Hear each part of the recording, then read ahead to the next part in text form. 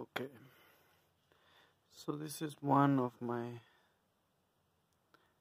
testing stations. I took out the amp, but basically with this power supply, or I forgot the exact name of it. It's from a Radio Shack. But yeah, so you get the power from this, and then I hooked up a old school head unit, set cables for the amp, and basically the speaker output from the stereo is soldered into this leads, and then this one is supposed to go to the amp. So basically you can just come here, hook up your speakers, hook whatever sub you want, and test it, play with it, whatever you're trying to do. This other side, it's old school JVC. That's where the power supply is. Yep. This is my other setup. Drop the clock.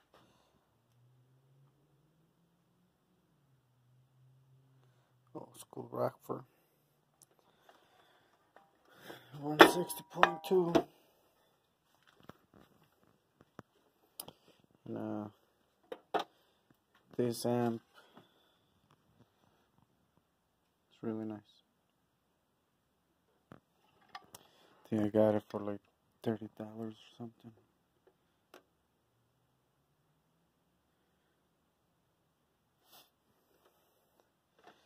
Well, yeah, so I mostly use this amp to test actual speakers, like your actual you can do speakers with like voice and mid-range and actual bass also. So it's a pretty neat little amp. Pushes this set pretty good. But anyway, this is the amp I use for subwoofers. Even though, again, just flip the crossover, and you can do full range or just subs.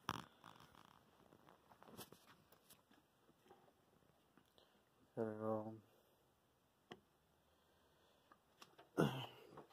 Distribution blocks. Because I don't currently have this one plugged, but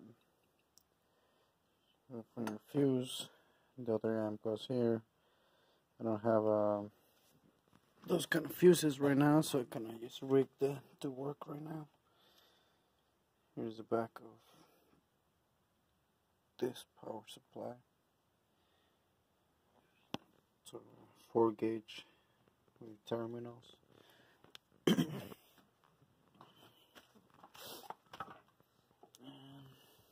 This was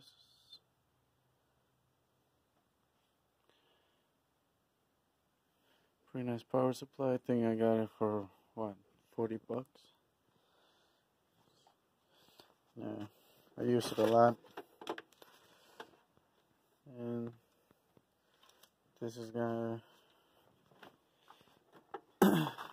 when that is plugged, the top one is basically a really nice stereo or radio. It grabs like stations from a city a couple hours away. I don't know, like 6 hours away. Anyway, really good stereo.